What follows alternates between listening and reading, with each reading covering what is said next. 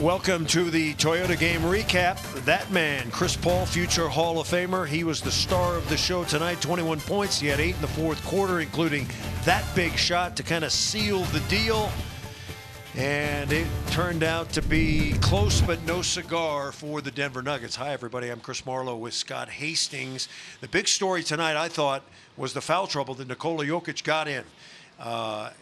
At the start of the third quarter, he picked up 3 quick fouls, and then the Suns able to glance out to a 16-point lead, and it was a lead that held up in the end. Yeah, it took a 10-point lead to a 16-point lead, and they were kind of uphill. And then remember, they brought him back in with 2 minutes to go, or 3 minutes to go. He played a minute and got his 5th foul. So, yeah, it was an uphill battle when it came to Nikola Jokic, but sometimes that happens. People got to step up.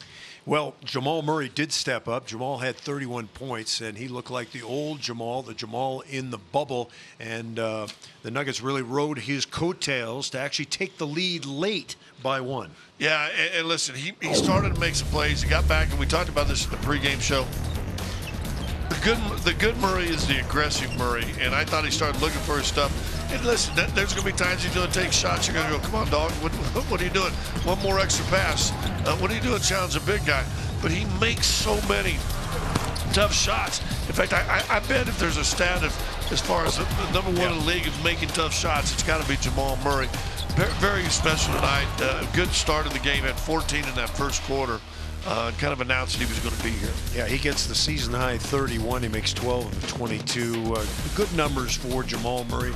And let's hope he plays that well the rest of the season. But the big star tonight, quite frankly, was Chris Paul. There's a reason why the Suns traded 4 players for him and a #1 draft pick. They needed a closer. They needed a calming influence, and they have one.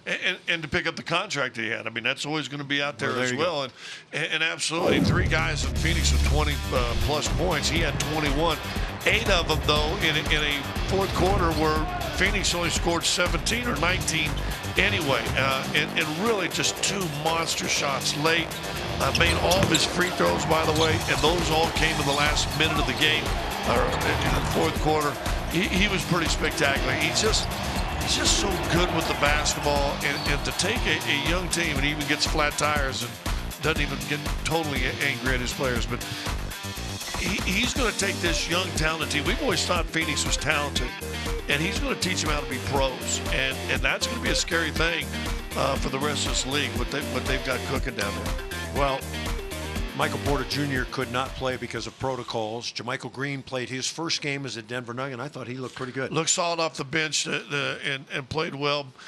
The only struggle with the bench, and you and I were just absolutely shocked, every starter was even or plus on the plus-minus. Like the plus-minus. Every bench, even though they felt like they played better, they outscored Phoenix. They were all in the negative. And they got to figure out, and that's what these first 18 games are kind of for, figure out who these rotations are and who you're going to go with the last 3 quarters of the season. All right, Michael Malone said it best. The team's not playing very well right now. They're 1-4, but they have another game, and that's the great thing about the NBA. There's always another game. It's Sunday against a Minnesota Timberwolves team that's lost a couple of their big players. I don't think Towns is going to play, but they're going to have some guys that will want to play, and the Nuggets will look to get the win. Our coverage begins at Sunday at 4 o'clock. Hope you plan to join us.